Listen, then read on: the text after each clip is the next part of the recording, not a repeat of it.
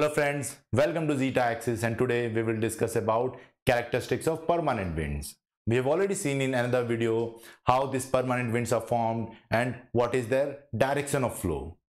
We have also seen the effects of permanent winds on climatic conditions. The links for those videos is available in the description. Now let's discuss some of the important characteristics of permanent winds. We will see what are the behavior of permanent winds in real environment. Now, while discussing the permanent winds, we had considered them flowing from a constant location towards another constant location. But that is not true. The permanent winds continuously change their location based on the location of sun. Here we can see the yellow line which indicates that where the sun is located. We can see that in summer the sun is over Tropic of Cancer. In winter it moves closer to Tropic of Capricorn. The ITCZ tries to follow this location of sun. Now remember, ITCZ does not exactly follow the sun because it takes some time for the region to get heated and the intertropical convergence zone to reach over there. Therefore, it will always lag behind. And here you can see that this ITCZ is in the southern hemisphere, but it is lagging behind the location of sun. And we can see the Hadley cells over here. Both of these Hadley cells, they meet over the ITCZ. Now, if we see from the cross section, we can see that how this sun is moving and the ITCZ is trying to follow it, and all other cells, Hadley cell, the Ferrel cell, polar cell, as well as this subtropical high pressure belt and the polar low pressure belt, all these are moving with the movement of the sun. You can clearly see here that as the sun moves towards south, all these things, they will move towards the southern direction.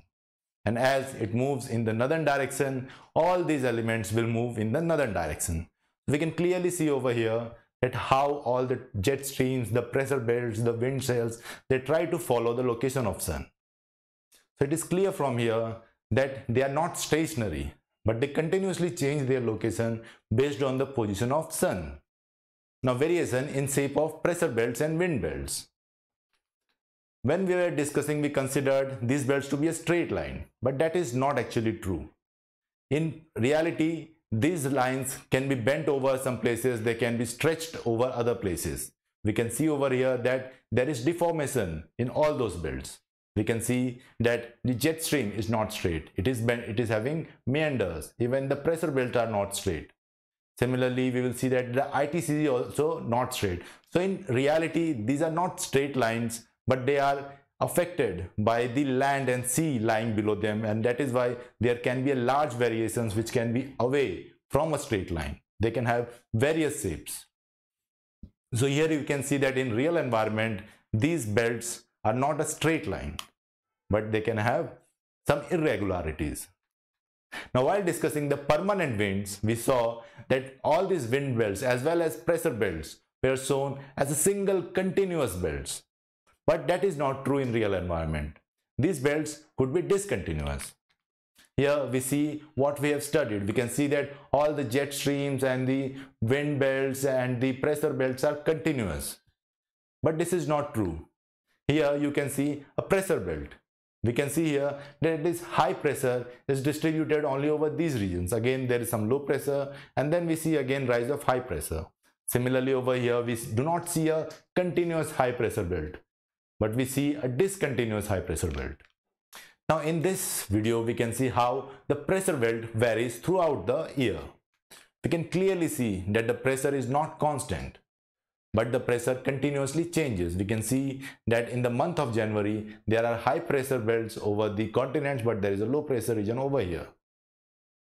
So the pressure belts are not continuous. We can clearly see in the southern hemisphere, the pressure belt is continuous, but in the northern hemisphere, it is not continuous. Similarly, throughout the year, we will see that there is no continuous pressure belts. And similarly, even the wind belts are not continuous. Even the jet streams often break at some places. There are certain places where they could be missing. This is for an illustration where we can see that there is no tropical jet stream over here, and the polar jet stream is also very weak over here.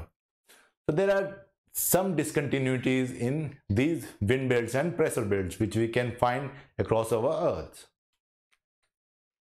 I hope you like this video, and if you've liked this video, then please subscribe to our channel. Thank you.